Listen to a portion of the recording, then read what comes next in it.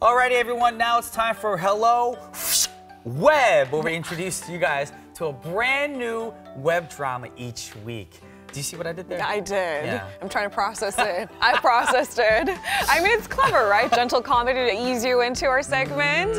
And as always, we have something that's quite entertaining. And this time, we're trying to engage a much younger audience.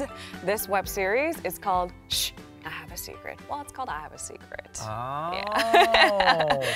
Yeah. Okay, well, isn't I Have a Secret the follow-up to 18, which is huge, of course, because it was the first web drama to hit over 200 million views. Look who's That's paying attention to our segment. 18 was such a big deal. And we're not just talking about the ratings, we're not just talking about the hits it got online, but also for being a really, really engaging web series, especially to a younger audience. And this follow-up also deals with friendship, love, unrequited love, school life, and all of the adolescents' deepest, darkest secrets. So basically, the same background. I said background. Yeah. The same background with a different story?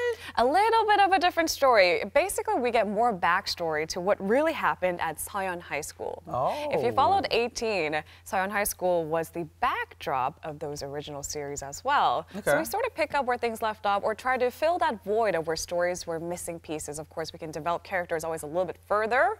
So we get a little bit of background as to, well, what are their secrets? There seems to be more story to the student life.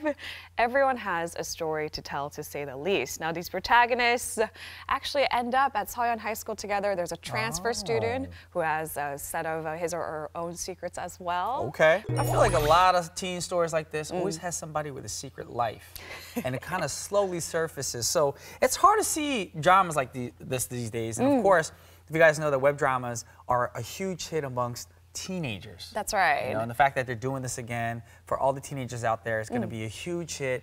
If 18 hit over 200 million views, I'm pretty sure this one's going to hit over like 3 billion views. Who knows? Wow. Got my fingers crossed and hope all the success for you guys. Billions. Now, of course, it's great to see such productions shine bright for all those people out there. I think a sheer amount of variety that we get these days, we want to make sure that we cover all bases. From what I understand, a lot of TV dramas are garnered toward perhaps the older audience too, but here we're actually trying to gear it towards teenager, adolescents, who are just going through just about the same thing as these main characters, and shh, I have a secret, right? Ooh. Now, these characters are young and they're facing young love and its troubles, and let's talk about the cast. Aren't you curious? The lead characters in I Have a Secret are mostly, well, let's be honest, a younger set of characters. We're talking teenagers and people in their early 20s, so young love will definitely be in the air. And of course, we have to talk about the cast, don't we? This is what usually rears people in to watch the web series in the first place. Well, it does star a lot of